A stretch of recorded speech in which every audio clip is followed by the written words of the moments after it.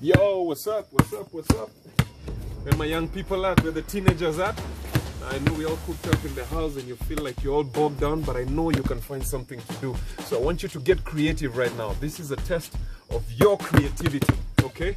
So don't tell me there is nothing to do. Don't tell me you can't find something creative to do, man. Read a book, write a book, I don't know, listen to some clean music. Watch some clean videos, watch some clean movies, learn to play an instrument, write some music, play some board games, some video games, some street games, whatever it is that you can do. But you can find something creative to do, okay?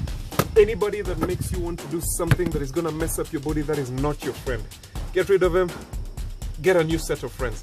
Get something else that you want to do, get somebody else that you need to be with, somebody who values you. When you hurt your body, when you hurt your mind, you're gonna regret it in the future. And by the way, let me tell you something. You are not the most beautiful person that you have to flaunt your body on social media. There have been more beautiful people before you. There'll be more beautiful people after you. There'll be more handsome people than you. So man, the skirts were shorter in the 70s than they are right now. Man, the skinny jeans were even more skinnier, man. When those guys were wearing belly bottoms in the late 70s, the skinny jeans were even more tighter. So there's nothing you're gonna show this world that they've never seen before. So what you gonna do?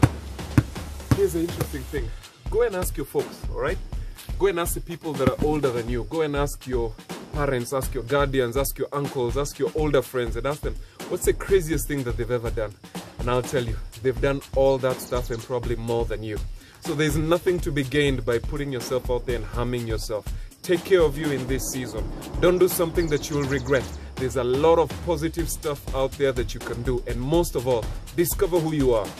Don't try to be anybody else. This is your season to know you. This is your season to have some fun. So have some fun by poking around your older folks' history.